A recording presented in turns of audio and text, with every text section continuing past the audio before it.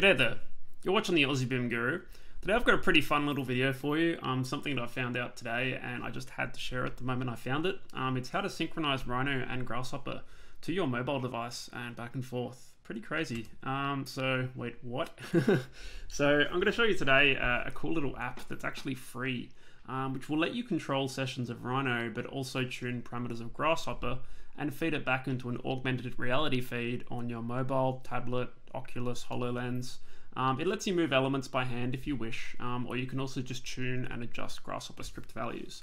Pretty amazing. Haven't really seen something like this before. So the way that this works is an app called Follogram, which is built specifically for Rhino and Grasshopper. Definitely go and check out their website. Some really great community discussion related to the tool as well.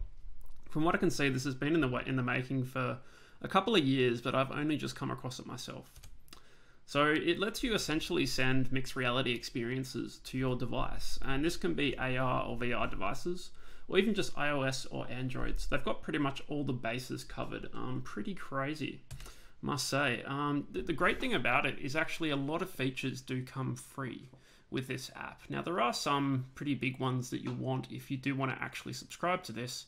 Probably the biggest one being that you can only use 3 parameters from Grasshopper to influence the results of what you see. However, for a viewing app, it's actually extremely competent. So I thought I'd demonstrate it to you today. It's going to be a little bit of a mixed session, so I'm going to be jumping between my computer and also my mobile device, which is going to be a little bit tricky, but we'll see how we go. So in this case, I'm just going to dive straight in. We're just going to try and do a live demo. So I'm in Rhino with a good old Batman model. I'm just going to go back until before I started moving some things around. So this model is relatively straightforward. It's just a bunch of meshes on different layers. I actually used this in a previous video to show how to do custom Enscape asset content creation. I'll also show you a building model after as well, but I thought this is just a good, easy, rational model to process. So what I'm going to do here is I've actually installed Follogram for Rhino, but also on my mobile app. All I have to do is just go to Follogram, so type this in as a command. This will bring up the Follogram window. Now what I'm going to do is I'm going to prompt this connect to a device, which gives me a QR code. At this point, I probably need to restart my session of Follogram on mobile. So I'm just going to connect to a device and I'm going to bring up my phone. I'm going to grab that QR code. I'm now synchronized with Follogram. Pretty cool. At this point, I'm probably going to jump over to mobile. So I'm going to start, I guess, walking around my room. In this case, you can see that the scale can be quite extreme depending how you change it. But I might just go to, say, 0.2. And I've just went and positioned my experience. I can reposition it just by resetting. I can tap somewhere to place my model. It's generating an AR grid for me. Pretty sweet. I'm going to place my experience, and there we go. My Rhino model isn't quite positioned right. I'll see if I can reposition it a little bit. Like any AR app, positioning can be a little bit of a challenge. There we go. And there is my Rhino model in my room. So it's pretty amazing. Now the crazy bit, maybe the scary bit too, depending how much you trust people in your model. What if I grab something? I should be able to interact with my model. So I can move him around. I can rotate the plane by holding 2 fingers on the screen. I can also zoom in and out. So I have a good amount of control. Now that's pretty cool. What about this? I can enable cursor interaction. And I'm not sure if I have the setting enabled at the moment actually, but I was able to actually specifically move pieces of my model before.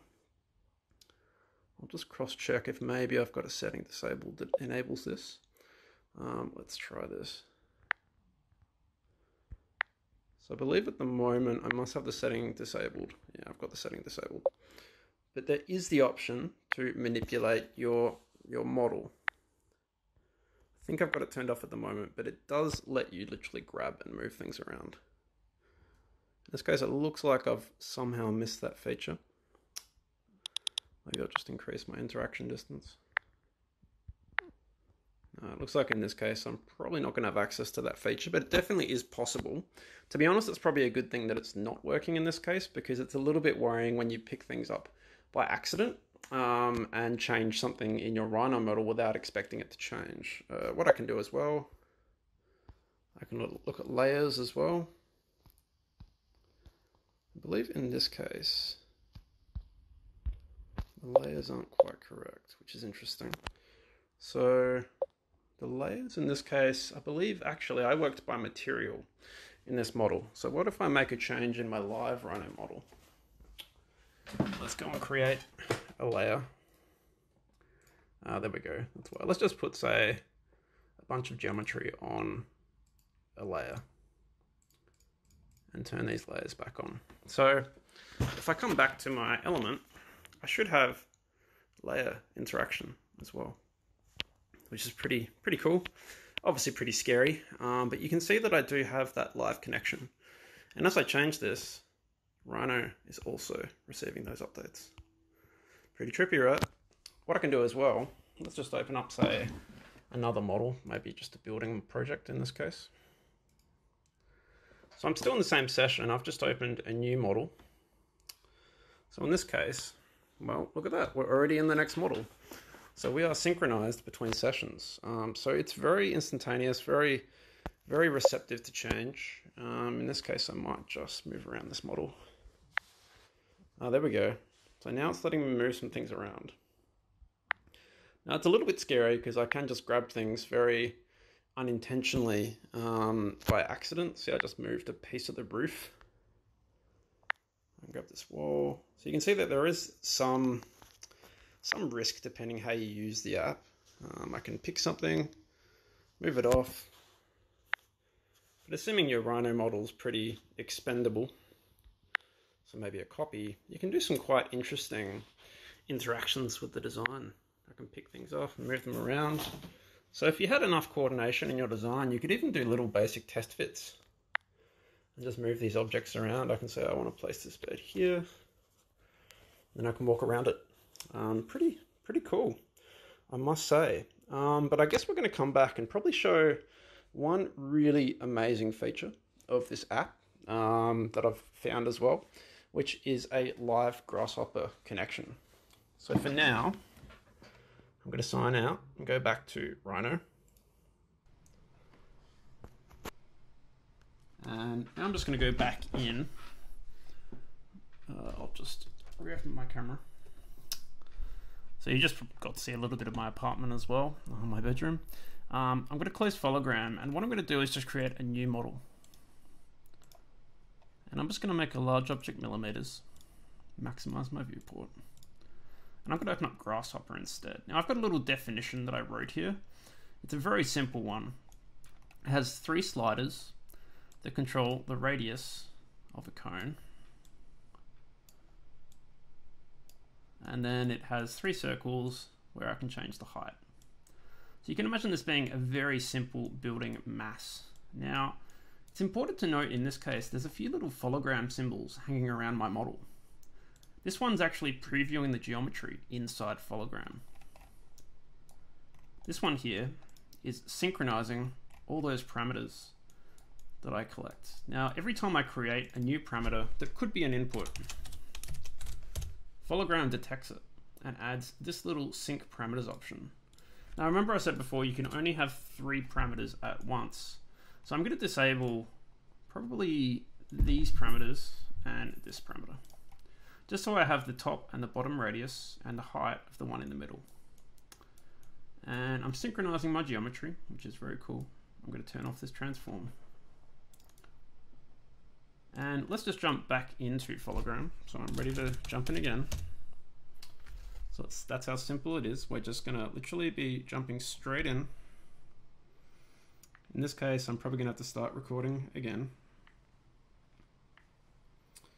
Looks like my Wi-Fi has dropped out, that's all right. So I'm gonna restart Hologram. Okay, so I've just connected up my Grasshopper session and we have Grasshopper feedback into AR. What the? Check that out. That is, obviously it's a very basic form, but it's in AR, and not only that, I can go on my parameters. I mean, what? Come on, this is pretty cool, right? I mean, obviously I've only got 3 parameters available because I'm on the demo, but you can imagine how much fun you could have if you had a little bit more access to a few more parameters. Obviously this would be a pretty powerful design tool. You could almost go out on site, put your feasibility building on site and have a play with it. So the possibilities are, to be honest, like pretty endless to me. Just the fact that we have live connection to our Grasshopper session is still pretty crazy to me. I haven't really ever seen anything quite like this. So yeah, very cool and very exciting. So I look forward to probably at least trying out 1 month of the full product and seeing what I can do with it. But yeah, pretty neat, right? So there we go. So a really interesting application, and there's a lot more tools on here as well. So there's obviously a lot of ways to synchronize data and tags and materials, but you can also track things as well. So some really interesting potential of how this could be utilized in Grasshopper, and very exciting, I think. So on the presentation for this will be on GitHub, but I do recommend that you do give the trial of Hologram a go, especially if you're a passionate Rhino or Grasshopper user, or you might even be able to use Rhino inside with this. So there's some pretty interesting applications. And I know the video was a little bit unorganized. I just wanted to put this together to show people something that I've been playing with recently and look forward to trying it out further in future. So if you're not already following and subscribing, feel free to do so. I'm sure I'll find other zany apps like this one in future that have some interesting applications, no doubt. And I look forward to seeing you in future videos. Thanks. Take care.